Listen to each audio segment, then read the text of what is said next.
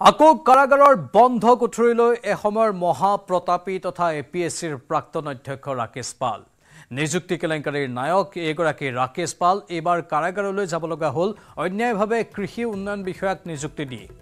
এই কেলেংকাৰীৰ মূল অভিযুক্ত দুৰ্নীতিৰ সম্ৰাট ৰাকেশ পালক বিশেষ আদালতে 14 বছৰৰ সশ্ৰম কাৰাদণ্ড বিহাৰ লগতে 2 লাখ টকাৰ জৰিমনাও বিহে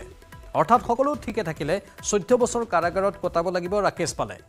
উল্লেখযোগ্য যে ACS আৰু APS বিষয়া নিযুক্তি কেলেংকাৰীটো অভিযুক্ত ৰাকেশ পালে ইতিমধ্যে প্ৰায় 6 বছৰ কাৰাগাৰত থাকি জামিন লাভ কৰিছিল এতিয়া পুনৰ তেওঁ যাব লাগিব কাৰাগাৰলৈ অকল ৰাকেশ পালেই নহয় কৃষি বিষয়া নিযুক্তি কেলেংকাৰীত জড়িত আন দুজন প্ৰাক্তন APSCৰ সদস্য সামেদুৰ ৰহমান আৰু বসন্ত দলেকো 10 বছৰৰ কাৰাদণ্ড বিহাৰ লগতে 50,000 টকাকৈ জৰিমনা বিহে আদালতে লগতে ধন দি চাকৰি লোৱা 29 জন কৃষি বিষয়াকো 4 বছৰৰ কাৰাদণ্ড বিহাৰ লগতে 10,000 টকাকৈ জৰিমনা বিহে বিশেষ আদালতখনে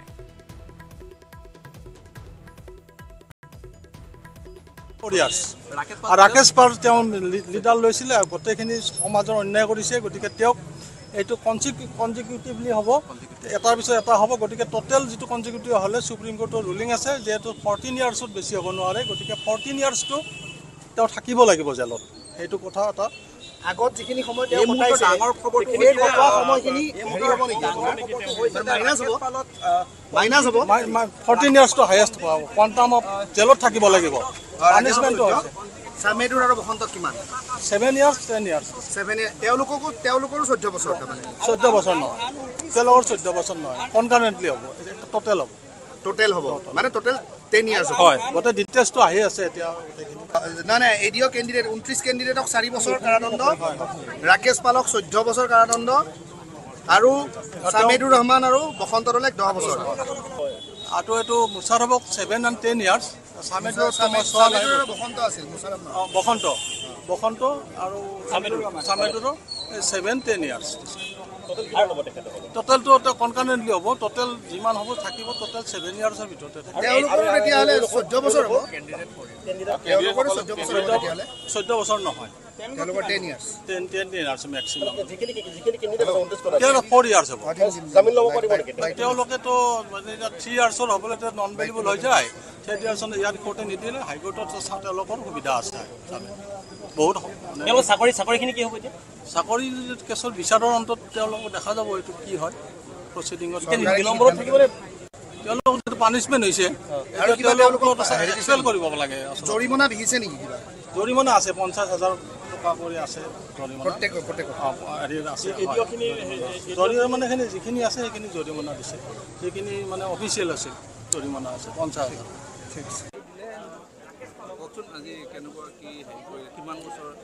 আপোনাৰ ৰায়দান যোৱা 22 জুলাইত হৈছিলে তাৰ পিছত ৰায়দান 22 জুলাইত হোৱাৰ পিছত তেওঁলোকৰ শাস্তিৰ সম্পৰ্কে যিটো শুনানিটো আপোনাৰ 23 তাৰিখে হৈছিলে আজি শাস্তিৰ হুকুমটো শুনোৱা হৈছে সেই শাস্তিৰ হুকুম মতে আপোনাৰ যিকেইগৰাকী দোষী প্ৰাৰ্থী আছিলে 29 গৰাকী দোষী প্ৰাৰ্থী তেওঁলোকক ভাৰতীয় দণ্ডবিধি আইনৰ দুটা অফেন্সৰ কাৰণে 4 বছৰকৈ কাৰাদণ্ড বিহা হৈছে কিন্তু সেই 4 বছৰ কাৰাদণ্ড তেওঁলোকে একেলগে ভুগিলেই হ'ব ইটোৰ পিছত সিটোকৈ নহয় তেনেকৈ আপোনাৰ লোকসেৱা আয়োগৰ আপোনাৰ দুজন সদস্য বসন্ত দলে আৰু সামেদুৰ ৰহমান তেওঁলোকক 10 বছৰকৈ কাৰাদণ্ড বিহা হৈছে কিন্তু সেই কাৰাদণ্ড কেইটাও তেওঁলোকে একেলগে ভুগিব লাগিব ইটোৰ পিছত সিটোকৈ নহয় তাত মূল পাৰ্থক্যটো হৈছে কাৰাদণ্ডৰ আপোনাৰ ৰাকেশ পালৰ অধ্যক্ষ তেওঁৰ যিকেইটা শাস্তিৰ হুকুম শুনোৱা হৈছে সেইকেইটাত আপোনাৰ ভাৰতীয় দণ্ডবিধি আইনৰ অফেন্স কেইটাৰ কাৰণে 7 বছৰ আৰু দুৰ্নীতি নিৰোধ আইনৰ অন্তৰ্গত তেওঁক 10 বছৰকৈ কাৰাদণ্ড বিহা হৈছে কেনেকৈ যদি গোটেইখিনি চাই আপোনাৰ তেওঁক মুঠ কাৰাদণ্ড 31 বছৰ বিহা হৈছে কিন্তু ফৌজদাৰী গোচৰ বিধি মতে আপোনাৰ এটা বিচাৰত কোনো দোষীকে আপোনাৰ 14 বছৰতকৈ বেছি কাৰাদণ্ড বিহিব নোৱাৰে সেইকাৰণে তেওঁৰ যিটো 31 বছৰৰ মুঠ কাৰাদণ্ড সেইটো 14 বছৰ তেওঁ জেলত থাকিব লাগিব আৰু সেই 14 বছৰৰ পৰা তেওঁ ইতিমধ্যে গোচৰত 5.5 বছৰ বিচাৰ প্ৰক্ৰিয়াৰ সময়ত যি জেলত আছিলে সেইখিনি কটা যাব জৰিমনা বিহা হৈছে জৰিমনা আপোনাৰ 4টা অফেন্সৰ কাৰণে ৰাকেশ পালক 50,000কৈ মুঠ 2 লাখ টকা জৰিমনা বিহা হৈছে এডিঅ যিকেইগৰাকী আছিলে তেওঁলোকক 10,000কৈ কাৰাদণ্ড বিহা হৈছে আৰু সদস্য দুজনকো 50,000কৈ এডিঅ'সকলে হাইকোৰ্টত বেল আপিল কৰিব পাৰিব তেওঁলোকে পাৰিব যদি তেওঁলোকৰ কাৰাদণ্ড 3 বছৰ হ'লেতেন তেতিয়াহ'লে যিখন কোৰ্টে আপোনাৰ শাস্তিৰ হুকুম দিয়ে সেইখন কোৰ্টে জামিন দিব পাৰে তেওঁলোকৰ কাৰণটো যিহেতু 4 বছৰ তেওঁলোকে উচ্চ ন্যায়ালয়ৰ পৰাহে জামিন ল'ব লাগিব বা তাত আবেদন জনাব লাগিব বাতৰিখিনিতে সময় হৈছে বাণিজ্যিক বিৰতিৰ এইটো মাইথান ষ্টিল নহয় ওচৰ চুবুৰীয়াসকলে লগাইছে ষ্ট্ৰং মানে মাইথান ষ্টিল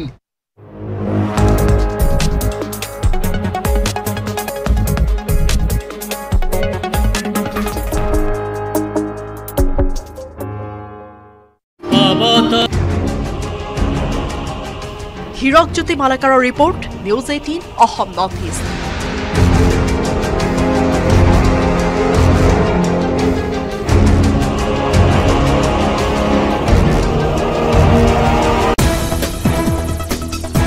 দ্ৰুতগতিত আগবাঢ়িছে অসমৰ অৰ্থনীতি 2024 বৰ্ষৰ দ্ৰুত অৰ্থনীতিৰ তালিকাৰ 5 ৰাজ্যৰ ভিতৰত শীৰ্ষত অসম দুটা বছৰত অসমৰ জিডিপি 13.9% বৃদ্ধি 12% মূলধনী আয় বৃদ্ধি এই দাবী মুখ্যমন্ত্ৰী হিমন্ত বিশ্ব শৰ্মাৰ অসমৰ জিএছডিপি গ্ৰোথ যোৱা বছৰ 13.9% ইনক্ৰিজ হৈছে আৰু 12.84% কেপিটেল গ্ৰোথ হৈছে অৰ্থাৎ মূলধনী বিকাশ হৈছে এই দুইটা ডেটা যেতিয়া আমি ভাৰতবৰ্ষৰ আন ৰাজ্যৰ তুলনাত চাওঁ Assam became top 5 fastest growing state সদনত বিত্তমন্ত্ৰী নিৰ্মলা সীতাৰামনে বাজেটৰ পূৰ্বে দাখিল কৰা অৰ্থনীতি সমীক্ষাৰ জিএছডিপিত ভাৰতৰ 5খন ৰাজ্যৰ ভিতৰত স্থান লাভ কৰিছে অসমে মহাৰাষ্ট্ৰ তামিলনাডু আৰু গুজৰাটৰ নিচিনাকৈ জিডিপি দ্ৰুত অৰ্থনীতিৰ তালিকাত স্থান লাভ কৰিছে অসমে মুখ্যমন্ত্ৰীয়ে শুকুৰবাৰে প্ৰকাশ কৰা তথ্য অনুসৰি 2023-24 বৰ্ষত অসমৰ জিডিপি বৃদ্ধি হৈছে 13.9%। 2021-22 বৰ্ষৰ সমীক্ষাত অসমৰ বেংকত জমা হৈ আছিল 1,73,000 কোটি টকা 2023-24 বৰ্ষত বেংকত জমা ধন 2,24,000 কোটি টকা 2021 চনত অসমৰ বেংকত সৰ্বমুঠ 1,73,000 কোটি টকা ডিপজিট হৈছিল ইন 2021 2024 অৰ্থাৎ লাষ্ট যেটো 31 মাৰ্চলৈকে অসমৰ বেংকত টকা জমা হৈছে 2,24,000 কোটি টকা অৰ্থাৎ deposit in bank within 3 years has increased by 30%, which is a very, very massive economic indicator. ঠিক একেদৰে অৰ্থনৈতিক সমীক্ষাত ঋণৰ ক্ষেত্ৰতো অসমৰ ক্ষেত্ৰত পূৰ্বৰ 32% তুলনাত বৃদ্ধি হৈছে 58%লৈ The credit deposit ratio historically অসমত আছিল 32%. এইবাৰৰ যেটো ইকোনমিক সাৰ্ভে তাত স্পষ্টভাৱে কোৱা হৈছে যে ই 58% লৈকে বৃদ্ধি পাইছে ইয়াৰ লগতে 2021 বৰ্ষৰ তুলনাত এইবাৰৰ বিত্তীয় বৰ্ষত অসম চৰকাৰে নিবনুৱা সমস্যা হ্ৰাস কৰিবলৈ সক্ষম হৈছে বুলি দাবী মুখ্যমন্ত্ৰীৰ 1 লাখ নিযুক্তিৰ লক্ষ্য হাতত লোৱাৰ বাবে 2024 বৰ্ষত 6.1% লৈ হ্ৰাস হৈছে নিবনুৱা সমস্যা আমাৰ আনএমপ্লয়মেন্ট ৰেট 8%ৰ পৰা ই কমি গৈ 6.1% লৈকে কমি গল অৰ্থাৎ নিবনুৱা 8%ৰ পৰা 6.1% লৈকে ই হ্ৰাস পালে ইফালে দিল্লীত বাহৰ পাতি থকা সময়ছোৱাত মুখ্যমন্ত্ৰীয়ে সৰ্বাংগীন উন্নয়নৰ বাবে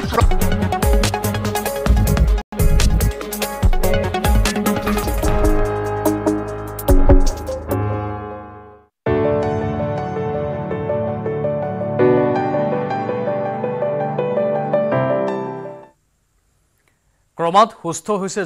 যুৱ প্ৰজন্মৰ হাৰ্টথ্ৰব জুবিন গাৰ্গ জুবিনক লৈ চিন্তাৰ কোনো কাৰণ নাই শীঘ্ৰে হস্পিটেলৰ পৰা ঘৰলৈ যাবলৈ দিয়া হ'ব জুবিন গাৰ্গৰ শেহতীয়া স্বাস্থ্যক লৈ নেমকেয়াৰ ছুপাৰ স্পেচিয়েলিটি হস্পিটেলৰ সঞ্চালক তথা চিকিৎসক ডক্টৰ হিতেশ বৰুৱাই ক'লে এনে ধৰণৰ সিজাৰ এটেক হ'লে প্ৰায় 3 বছৰলৈ এটা বিশেষ মেডিচিন দিয়া হয় সেই মেডিচিনটো নিয়মীয়াকৈ গ্ৰহণ কৰিব লাগে ঔষধ অনিয়মীয়া হ'লে এনে ধৰণৰ সিজাৰ এটেক পুনৰ হয় আজি জুবিনৰ সিটি স্ক্যান কৰা হ'ব আৰু কাইলৈ সকলো ৰিপৰ্ট চোৱাৰ পিছতেই ৰিলিজ দিয়া বা ডিচাৰ্জ দিয়া হ'ব গোটেই ৰিপৰ্টখিনি চালোঁ গোটেইখিনি চালোঁ MRI কৰা হ'ল MRIটো ভালেই পাইছোঁ প্ৰব্লেম নাই সৰু সুৰা ব্লাডৰ টেষ্টত হেৰি আছে সেইখিনি ঠিক ঠাক হৈ যাব 2 দিনতে ভাল হৈ যাব গতিকে আজি আমি ICUৰ পৰা ৰুমলৈকে শিফ্ট কৰিম গতিকে আজি ৰুমলৈকে শিফ্ট কৰি বাকী যিখিনি সৰু সুৰা তাৰতম্য আছে সেইখিনি ঠিক ঠাক কৰাৰ কাৰণে হয়তো এদিন 2 দিন লাগিব পাৰে গতিকে এইখিনি ভাল পোৱাৰ পিছত তেওঁ ডিচাৰ্জ দিব পাৰিম এইটো কাৰণে বিশেষ চিন্তা কৰিবলগীয়া কথা নাই কিন্তু এটা কথা আমি যোৱাবাৰো আমি কাউন্সেলিংটো কৰিছিলোঁ যে এনেকুৱা ধৰণৰ চিজাৰ হ'লে তাৰ কাৰণে এটা মেডিচিন দিয়া হয় সেইটো কণ্টিনিউ কৰি থাকিব লাগে মিনিমাম 3 ইয়াৰ্ছলৈকে কণ্টিনিউ কৰি থাকিব লাগে আজিতো আমি ৰুমলৈকে শিফ্ট কৰিমেই গতিকে কাইলৈকে গোটেইখিনি টেষ্টখিনি ৰিপৰ্টখিনি চাই লৈ উঠি আমি গম পাম যে কালি বা পৰহি দিব পাৰোঁ নেকি ডেফিনেটলি তেওঁৰ বহুতখিনি ষ্ট্ৰেছ কামৰ বহুতখিনি ষ্ট্ৰেছ থাকে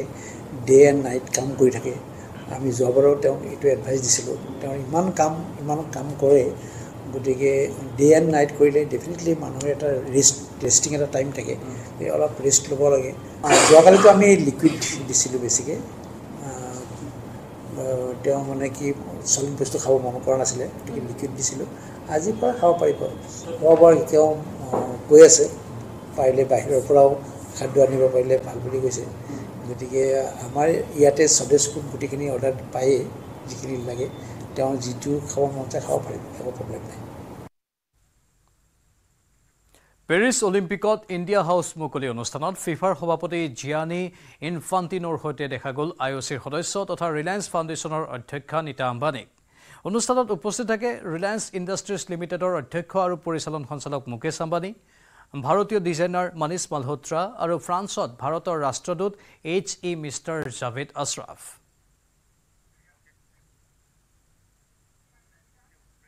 আৰু বাতৰি পুনৰ সময় হৈছে বাণিজ্যিক বিৰতিৰ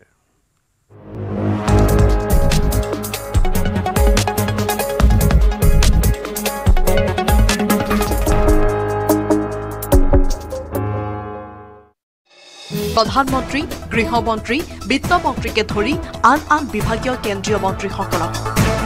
প্ৰথমবাৰৰ বাবে বিত্তমন্ত্ৰীয়ে অসমে বাহিৰৰ পানীৰ বোজা লোৱাৰ বিষয়টো বাজেটত উত্থাপন কৰাৰ বাবে ধন্যবাদ জনাই মুখ্যমন্ত্ৰীয়ে ক'লে অসমৰ বানৰ বাবে বিহাৰৰ 11,000 কোটি টকাতকৈ অধিক টকাৰ প্ৰয়োজন For 4,800 crores তেখেতসকলে আমাক অলৰেডি দিছে বান সাহায্যৰ কাৰণে এণ্ড আৰু 5 বছৰত 6 বছৰত তেওঁলোকে আমাক once they accepted যে পানী বাহিৰৰ পৰা আহে আমি 11,000 কোটি টকা আমি লক্ষ্য কৰা নাই মই ভাবো that figure will be বহুত বেছি হ'ব figure will be much more than 11,000 crores NRCত অসমৰ 9,22,000 লোকৰ বায়োমেট্ৰিক বন্ধ হৈ থকা বিষয়টো গৃহমন্ত্ৰী অমিত শাহক অৱগত কৰিছে মুখ্যমন্ত্ৰীয়ে বিষয়টো সোনকালে নিষ্পত্তি কৰাৰ আশ্বাস অমিত শাহৰ 9,22,000 ব্যক্তিৰ বায়োমেট্ৰিক লগ হৈ আছে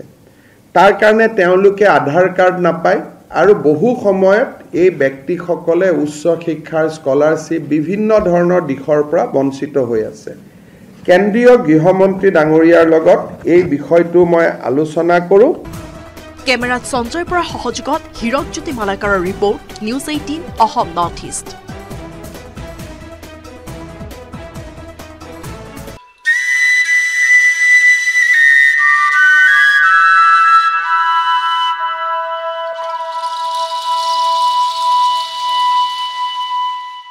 স্বৰ্ণিল ইতিহাসৰ বৰ্ণিল দিন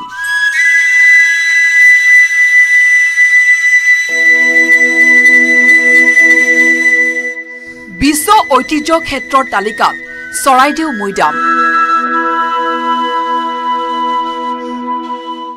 গৌৰৱত উফন্দি উঠিছে অসমবাসীৰ বুকু ICMOS considers that the nominated property is an exceptional example of an Ahom necropolis that represents funerary traditions and associated beliefs in a tangible way. To conclude, ICMOS recommends that moidams, the mound burial system of the Ahom dynasty,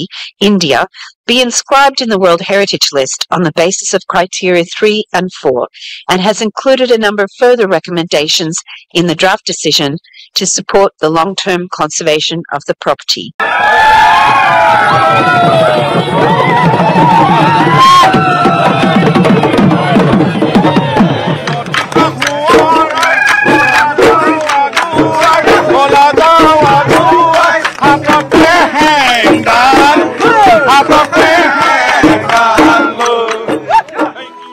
নতুন দিল্লীত ইউনেস্কোৰ বিশ্ব ঐতিহ্য সমিতিৰ আনুষ্ঠানিক ঘোষণাৰ লগে লগে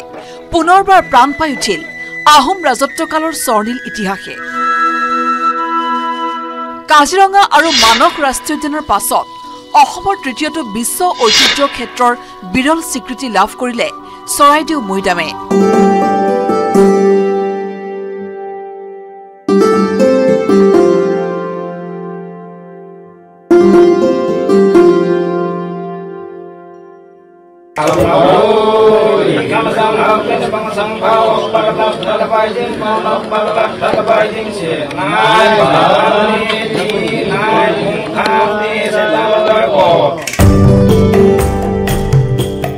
ভাৰতৰ বিশ্ব ঐতিহ্য ক্ষেত্ৰৰ তালিকাৰ 43 নম্বৰ স্থানত অন্তৰ্ভুক্ত হৈছে চৰাইদেউ মৈদাম।